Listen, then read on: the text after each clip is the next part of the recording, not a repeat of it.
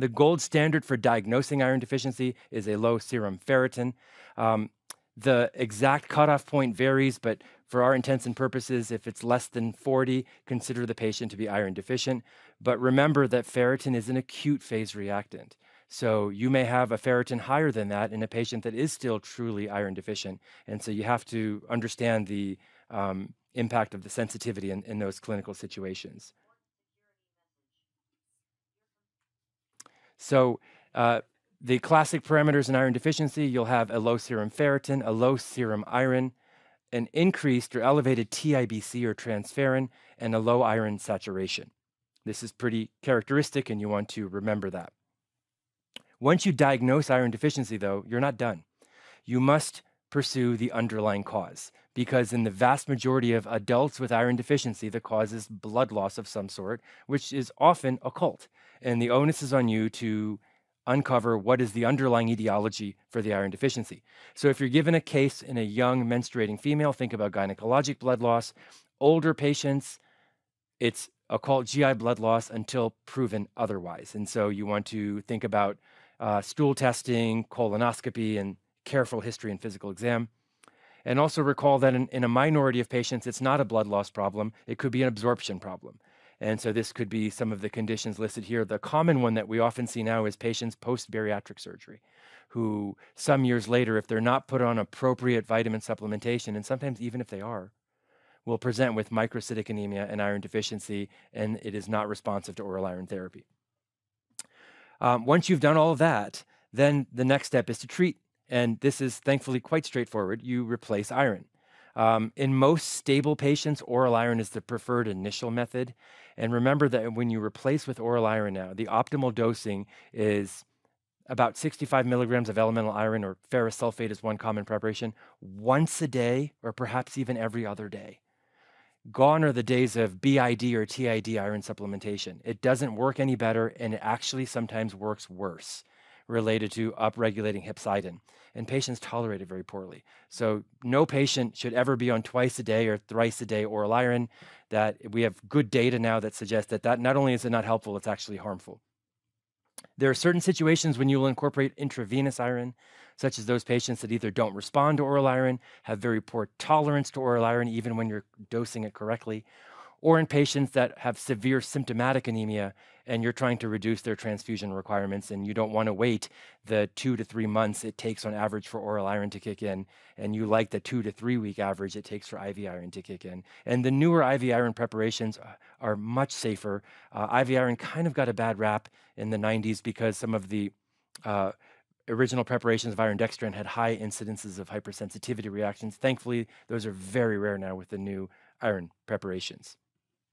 So that brings us to our first audience response question. We have a young 18-year-old female who presents with fatigue. She describes normal menses. On exam, she's visibly pale. She has a hemoglobin of 10 with an MCV of 70 and platelet count of 450, slightly elevated. Serum iron is low, ferritin is also low, TIBC is increased, iron saturation is 10%.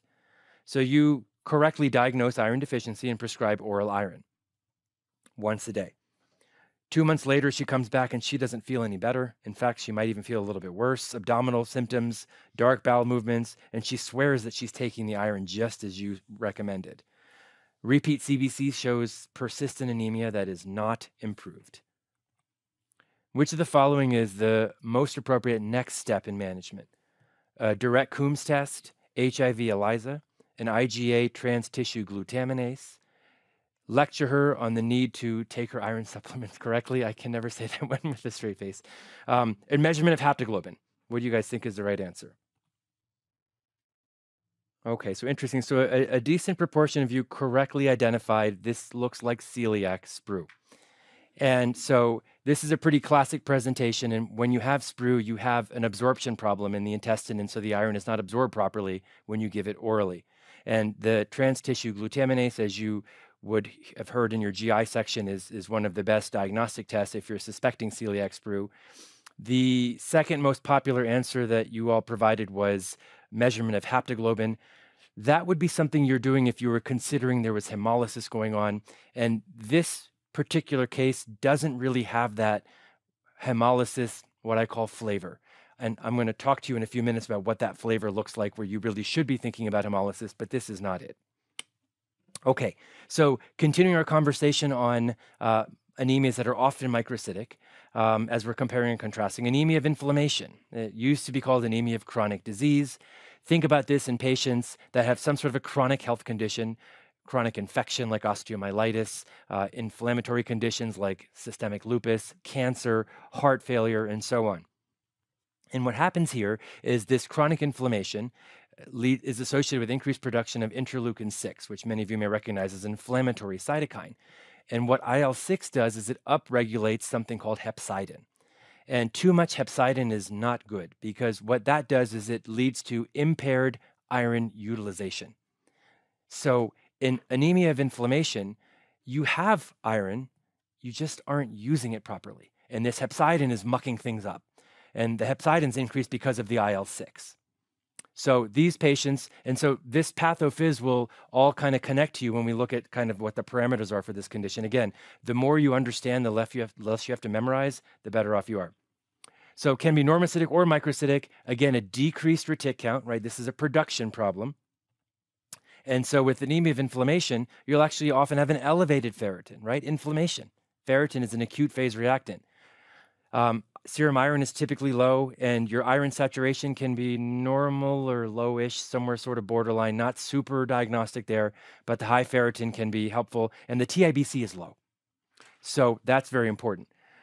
How do you diagnose this condition? There's no gold standard test. You can look for some inflammatory markers like a SED rate or a CRP to help support the notion that there's underlying inflammation. In refractory cases, you can do a bone marrow biopsy, but that's seldom required in practice. And you treat this anemia by treating the underlying condition, whatever that is, to try to address the inflammation that's the cause of the IL-6 overproduction. And in selected cases, you can use erythropoietin or red cell transfusions.